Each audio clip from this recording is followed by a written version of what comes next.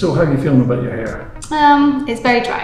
As you can see, it's blonde, so it ends get very dry. I've got a lot of flyaways, especially when I try and style it. It's very frizzy. So I'm really looking for moisture and smoothness. That's what I'm looking for in my hair care products. Yeah. So your hair's highlighted? Yeah.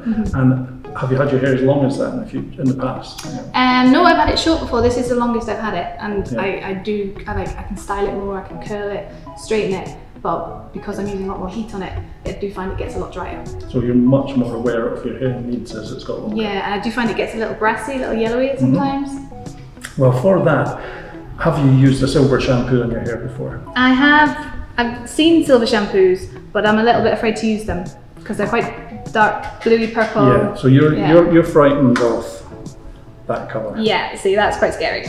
Yeah. If I did that in the shower, I'd be like, am I going to have purple hair when I get out of the shower? Yeah. Yeah. Well, I think it's really down to education and experience as well, and it's understanding what you need with your hair. Yeah. So shampooing your hair, say for instance, with that for once a week would be absolutely fine. It's not going to make your hair purple. Okay. It's not going to make it too mauve. However, if you left it on for 10-20 minutes, it would do. Right. So if on a weekly basis you build up your confidence to use the shampoo, say for one shampoo, so you might normally shampoo your hair with say like a hydrate shampoo, and then your second shampoo can be the purple, you are going to build up the confidence that you're not going to look purple. Yeah.